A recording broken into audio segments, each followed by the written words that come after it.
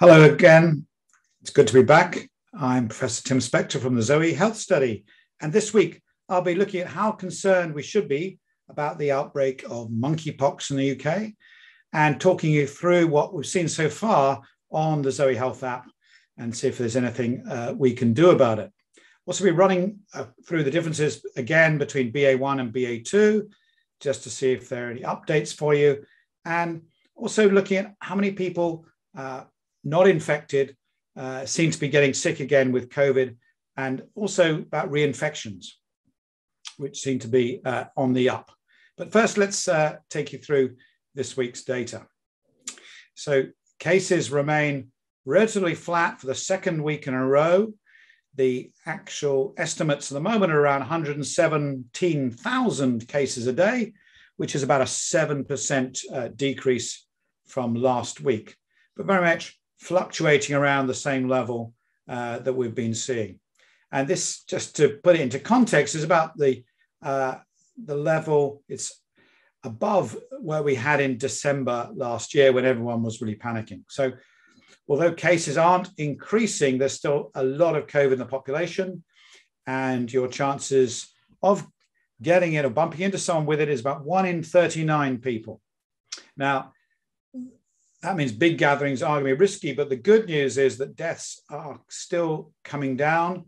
And last couple of weeks, been around 100 a day, and decline in hospitalizations continues, and it's below 700 a day.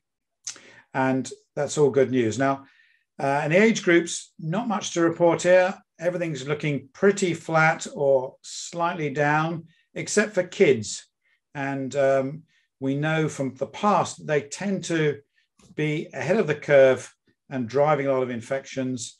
And so that's one reason that we should be expecting an upturn in the next couple of weeks, if this is correct.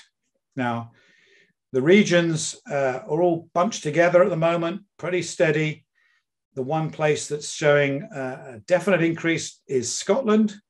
And again, Scotland got the earliest decrease. So I think they're a bit of a bellwether for the current Omicron variant, again, indicating that things are expected to get a little bit worse.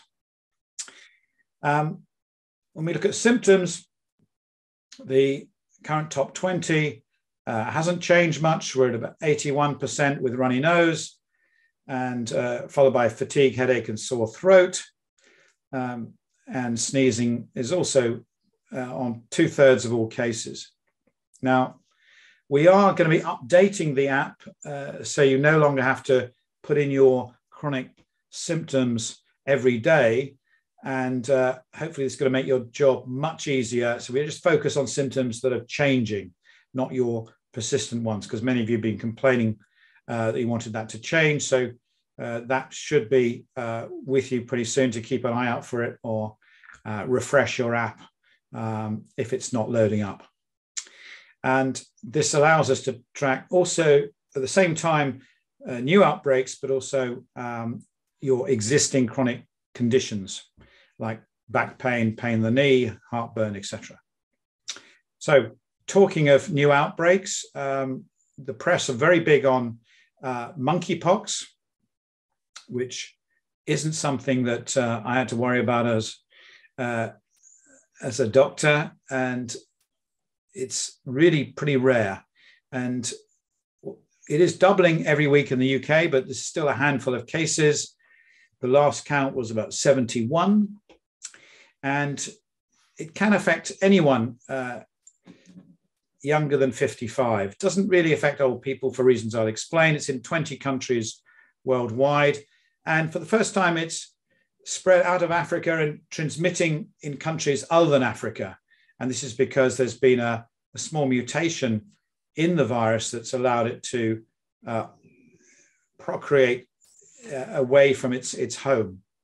And the interesting thing is that it's part of the smallpox family. So we believe that if you had a smallpox vaccination when you were a kid, then you are going to be protected from it. So older generations generally won't get it. obviously there's no absolutes, but that's the current thinking. And so the UK, generally, if you were born around or before 1971, that was about the last time people were routinely given smallpox injections. So also to know, it's not nearly as bad as smallpox and much less severe. Most people get better in 2 to 4 weeks, and it takes about 10 days for symptoms to appear after a contact. And we've got everything in place on the app to record any of these symptoms, should this ever become a problem. And just to remind you, there is quite a lot of overlap in the general symptoms with COVID: headache, fever, swelling, muscle aches, back pain, fatigue, etc.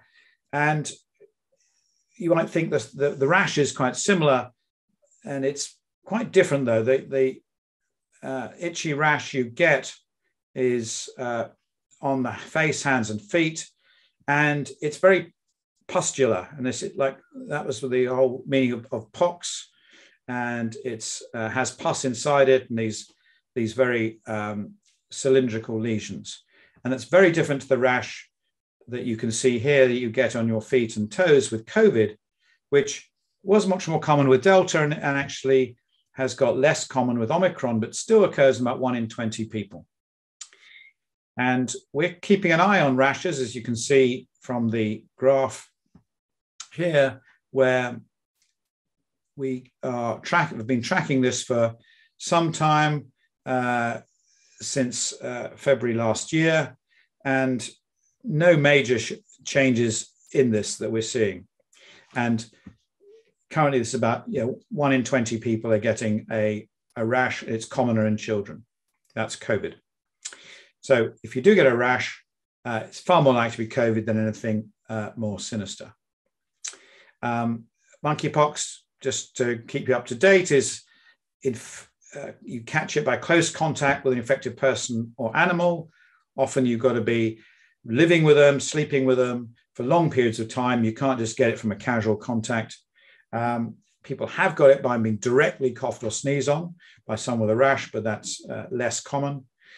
And you don't go up and touch someone's blisters, is a bit of advice. We're going to add any extra symptoms needed to cover this virus in the new reporting flow. Now, just to remind you, something we talked about a couple of weeks ago was the subtle differences between BA.1 and BA.2. And we found that BA.2 variant caused a wider number of symptoms than BA.1. And there were more people getting sneezing, runny nose, brain fog, headache, ear ringing, and lost voice, and less people getting abdominal pain, headache, and funny heartbeats. But hospitalization was actually lower, which is great news. And we're not quite sure how this affects long COVID. So we'll hopefully get some more data on that. But good news that the newer variants are much less likely to send you to hospital or cause problems, although you might feel you're getting more milder symptoms all across your body. Now, a lot of people are asking about reinfection rates. How many people have been reinfected since Omicron? I think we're all hearing stories now of people a lot of people who got Omicron in December, January, getting reinfected again when they thought they were immune. It seems to be quite rare 3 months after infection, but starting to see more and more people after 6 months where their natural immunity might have waned, or they're getting a slight different new variant. And our current estimates of reinfections that we're seeing at the moment are around 8.5%. This is a likely underestimate, but you can see from the graph that this is increasing quite steadily from a month or two ago. So I think we're going to be seeing many more reinfections because most people by now have had some form of COVID or have had antibodies to it. So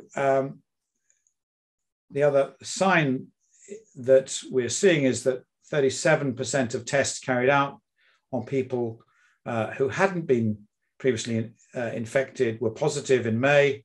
And so it's still much more likely to